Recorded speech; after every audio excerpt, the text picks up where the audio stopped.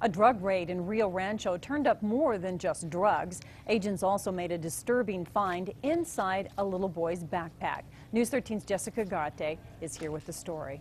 Well, police say a 5-year-old lived in the home. They found several X-rated movies in his backpack. Just baffled. I mean, it's never a comforting feeling knowing that's going on at your neighbor's house. We saw the little boy come out and just feel sad for him. People we spoke with who live in the neighborhood just west of Unser and Northern didn't want to be identified. They told us they woke up around 6 this morning to banging and loud shouting. Local officers who work with the Drug Enforcement Administration raided this home that's located in a quiet neighborhood.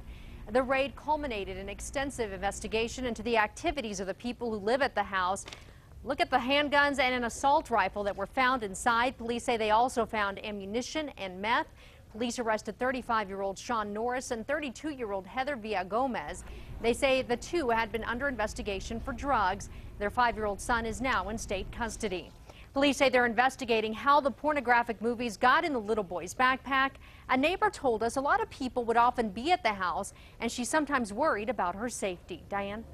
All right, thank you, Jessica. Norris is in a lot of trouble because he is also a felon and had guns. He and Villagomez both face drug and child abuse charges.